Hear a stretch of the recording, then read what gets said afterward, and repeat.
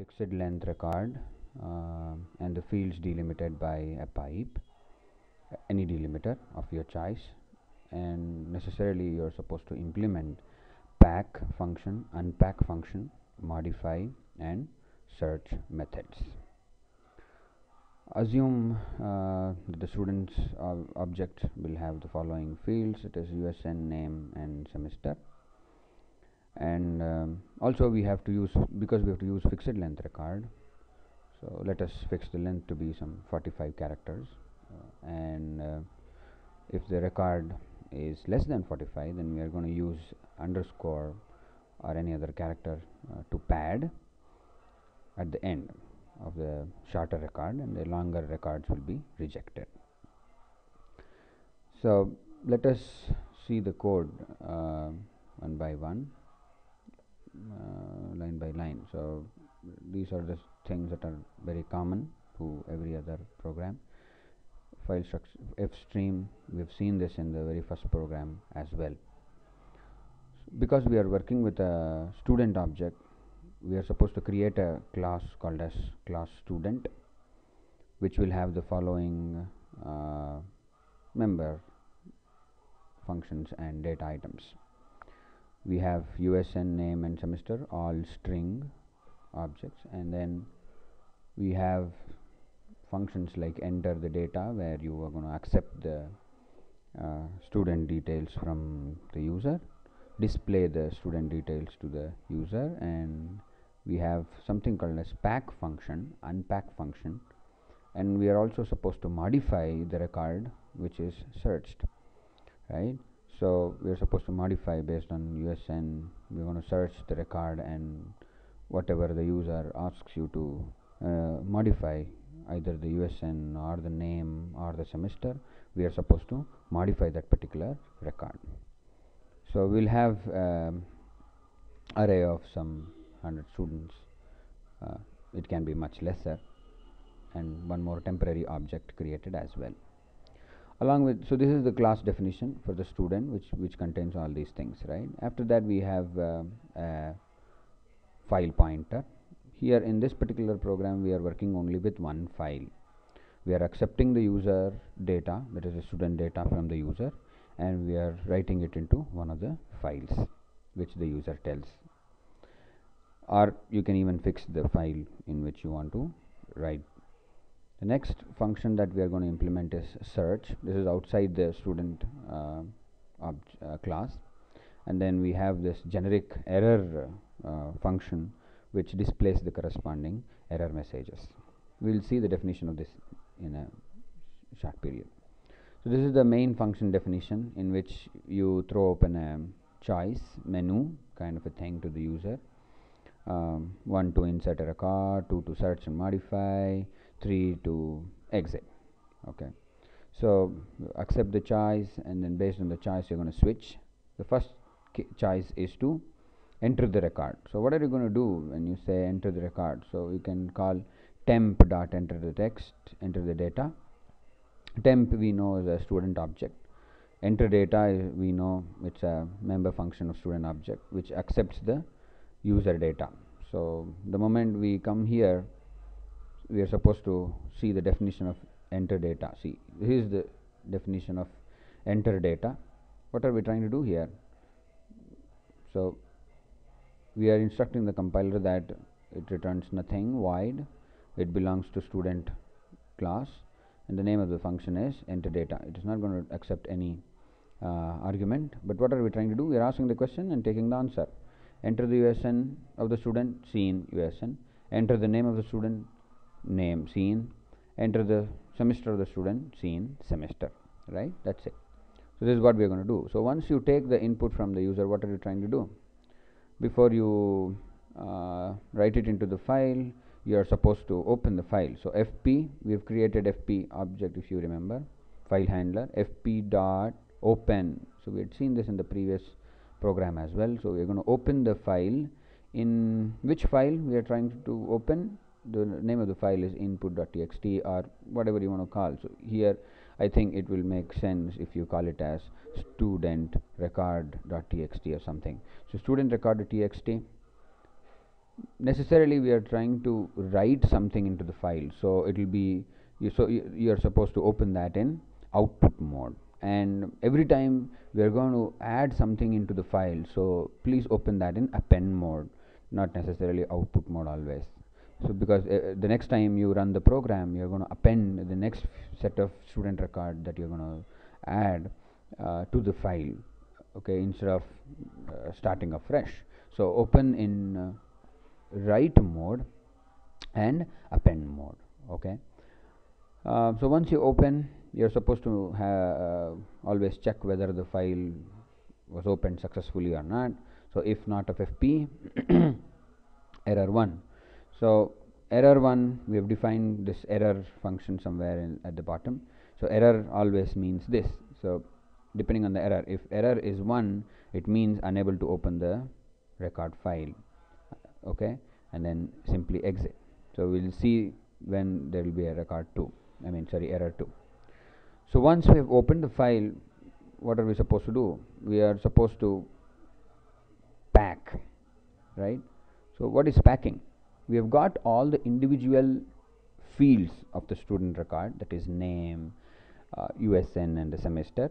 So we are supposed to pack it and make it a single record. So once you call pack, okay, we are supposed to go to pack function. See, this pack function is a student member function, student class member function. It doesn't take any argument. What are we trying to do? Please observe, we are creating a string called as buffer, which will contain USN and a delimiter. Then comes the name, again a delimiter, and then the semester, and then the final delimiter. Now this is what we were asked to do. We are supposed to pack it in a particular format. So this complete thing is one single record: USN, pipe, name, pipe, semester, and a pipe.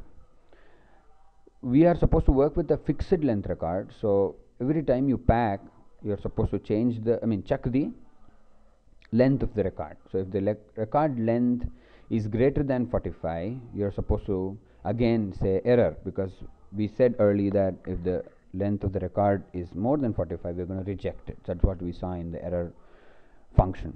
So otherwise, what are we supposed to do? We are supposed to pad the shorter record with extra dummy characters. That is, in this case, we are using underscore. So how do you do that? While buffer dot length is less than 46, okay, what are we supposed to do? Buff plus is equal to underscore. That is, simply concatenate these padding character at the end of the buffer. So once you do this, our buffer is ready to be written into the file. So this is something which is familiar, how to write it into the file. So FP redirection, buffer, and the new line, because every record has to sit in a different line. So we are supposed to, after writing the buffer, that is the actual record, we are supposed to also enter a endl, that is go to the next line. So this much is about packing a record, right? After you write the record, you're supposed to necessarily close the file. Very, very important. And then you're going to break. So if the choice is 2, what are you supposed to do? Search and modify. So simply say search. See, search is something which is not a member function of the student, it's a separate function. It is defined here. So what is happening in search? So here in this case we are using USN as the primary key. So we are going to accept user USN to search. We will have some initial flags like -1, modify flag as -1 and all that. We're going to see why we are going to use all these flags. So based on the USN that the user enters, we are going to search. So enter the USN of the student to be searched. Okay, so you're going to accept that scene USN search, and then fp dot open. So where are you going to search? Once you accept the USN, where are all our records? All our records are in we change the file name, so it will be what is that? studentrec.txt. studentrec.txt. This is where all our records are written. So this time please observe, we are opening in input mode, that is read mode, not write mode, okay, because we are going to read the records from the student record file. Again, once you try to open it, just check whether the opening was successful. And then this is something which we have already seen, while fp, which means to say till the end of the record, read every line by line. So s of I dot unpack. So where are all our records? So once you get into the file, you're going to simply say s of I dot unpack, which means to say you're calling a function called as unpack. So what is happening in unpack? Let us see. Unpack is a function which is a member function of student class. Here it is. So what are we trying to do here in unpack? We are having a buffer called as segment or whatever, get line fp comma usn till the delimiter. So get line function we had already seen. This is a slightly different version of get line, wherein we are going to mention the delimiter also, which means to say read one line from fp, okay, that is the file pointer. In our case it is studentrec.txt. usn is the buffer into which you are supposed to read, but not the complete line, but till you see the delimiter, that is pipe in our case. So the first field that we are going to read is usn. Next, in the same line, you are going to read name till the next delimiter, and then the third record field that we are going to read from the same record is the semester till the next pipe, right? And then once we read all these details, okay, we are also supposed to read the rest of the record, because we are supposed to finish off reading that particular line and go to the next line. That's why we are not going to store anything. Read this into the segment, but we are not going to use this segment, because we are supposed to simply read through the complete line, and then in the next iteration we are going to go to the next line. So this is what unpacking is doing. So unpacking is necessarily reading the fields, individual fields in the file, from the file, okay, individually. So once you unpack, what are you supposed to do? Once you unpack, please observe, where are we trying to put all these things? We are trying to put in s of I. S is the student object array that we created, and we are going to read each of these things into that, okay. So si dot unpack means, where in unpack, when I say read it into name, it is s of 0 dot name, s of 0 dot usn, s of 0 dot semester, like that. So every single line that we read, single record that we read, will actually get into a student object array, and then we're going to increment the I, okay. So this is something which we're going to repeat till the end of the file. So we are done with reading all the student records that were there in the file, okay, into the student array. Something which was there in the secondary memory now came into the main memory, because our student array is in the main memory. Now what are we supposed to do? Exactly after reading the content from the file, we're going to close it, and then we are supposed to start searching. So we have used a simple linear search. We got how many records we read from I, so we're going to run the for loop from 0 to count, and then simply do a linear search. If s of I dot usn is the usn that you want to search, which the user passed, okay, or gave, then search flag is equal to -1. Search is successful, we found that usn, and breakout. Otherwise the search flag is negative, that is whatever was set earlier by default. We're going to say record not found and return. If the record was found, we are supposed to ask the user whether you're going to modify.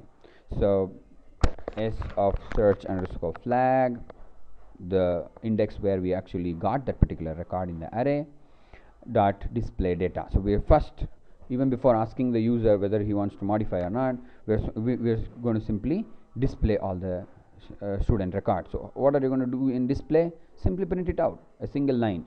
Cout name is the name that you got from the file, usn is the usn that you got from the file, semester is the semester that you got from the file, Okay, so the complete student display record you're going to display. Immediately after displaying, you're going to ask the user a question, that is, do you wish to modify the record? 1 to modify, 0 to exit.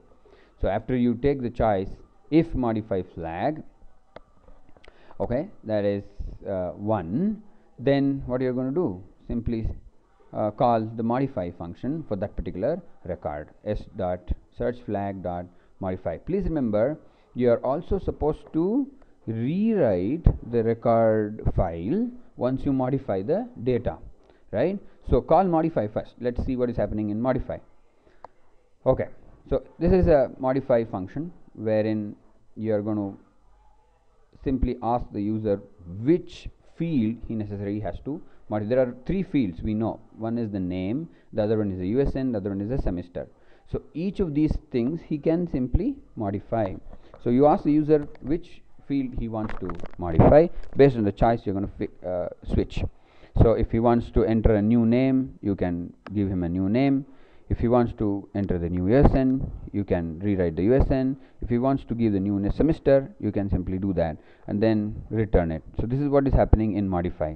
Please remember, here we are not actually modifying the content that is there in the file. We are only modifying the content that was there in the main memory, that is there in the array.